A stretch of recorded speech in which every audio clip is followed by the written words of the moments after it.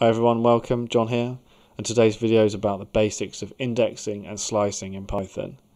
This is something that I use really regularly and is definitely worth learning as soon as you can, and hopefully this video will help you run through it. So indexing essentially means to get a specific part out of your iterable object. Now this could be a list or a text string or number or so on. And slicing works in the same way, but it has the ability to call on the range of things. It will all become quite clear when I start running through the examples. One thing that I kind of found useful and helpful was it's quite similar to the Excel commands of equals left and equals right, etc. Although it's not the same sort of thing, it works in a similar kind of way. So if we take this string here that I've got, my variable is my name and this is the text string. If I print that out, we get it down here, as you can see. So if I wanted to index this, we need to use the square brackets like this. And if I put a number 1 in here, that might mean, you might think that would mean we're going to get the first character out of this string, but actually it's the second. That's because Python is a zero index language, so 0 is always the first thing, so 1 would be the second. So if we print out the 0 index here, we should get the first letter from the string, which we do.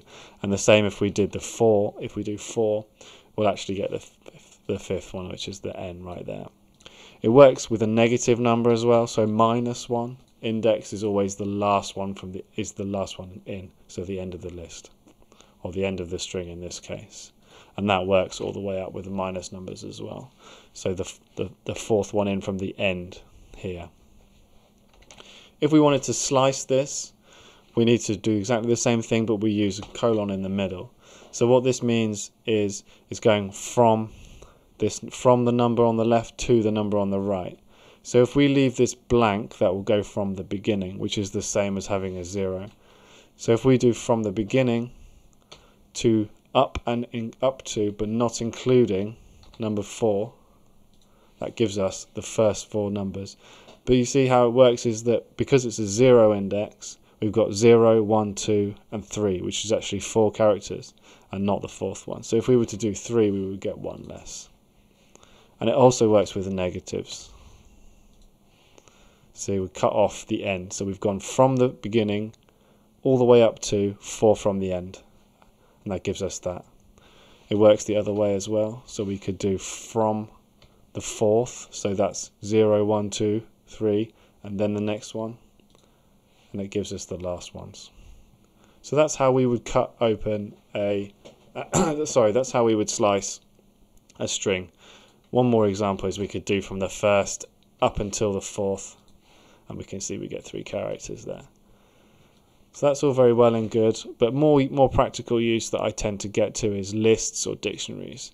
So if I get a basic name list out here that I've just saved, like that, and if we print out our name list, we can see that we will get our list of names down here.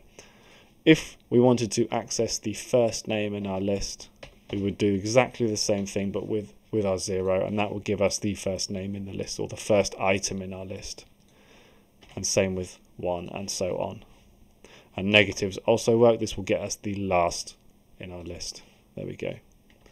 We can also slice that, and we can get from 1 until 3, and that should give us the 2 middle names, which here we've got Steve and Dave, which is here 1. So this is 0, 1, 2, up until 3.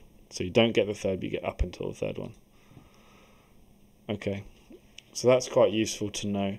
I find that this is really I find that I use this mostly. I will find if I've got a list, but I actually want to only access a part of the list, I would use it like this. You can actually chain these together as well, so we could get the first item from the list, and then the first character.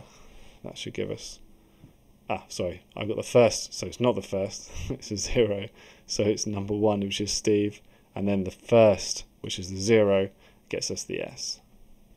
And then the same with a negative there, the end. So you can see how quickly and easily you can use indexing to get out specific information from your lists and manipulate it that way.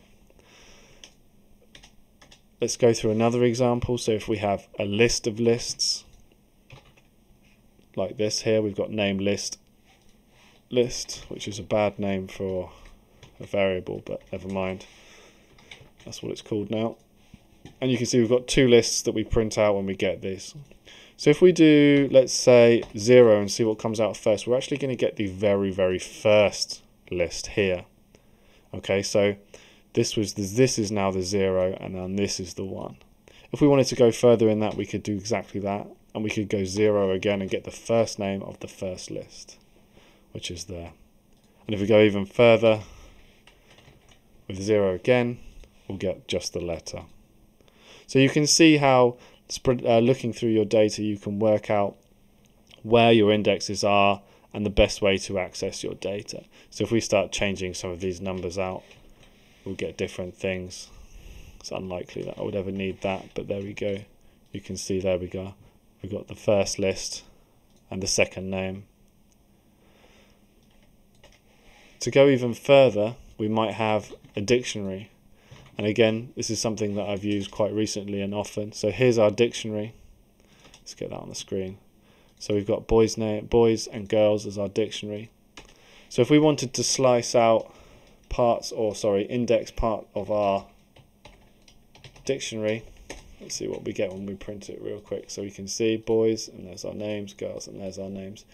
If we do this, you think we might get the first lot, but actually we don't, because we're in a dictionary, so we need to access the key first before we can start indexing these. So to access the key, we call its name. So if we were to print this, we're just going to get this list here. There we go. And then the same thing applies with the indexing. So we'll get the first name, which is the 0, and get it there.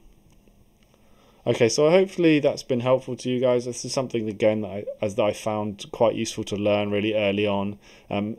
Being able to manipulate your data like this really helps, especially the dictionary part, because that's how you tend to get a lot of your information from APIs. It comes through as JSON data, and you can put it into a dictionary and whatnot. So being able to access certain parts like this is really useful. I hope you find this is helpful. Cheers.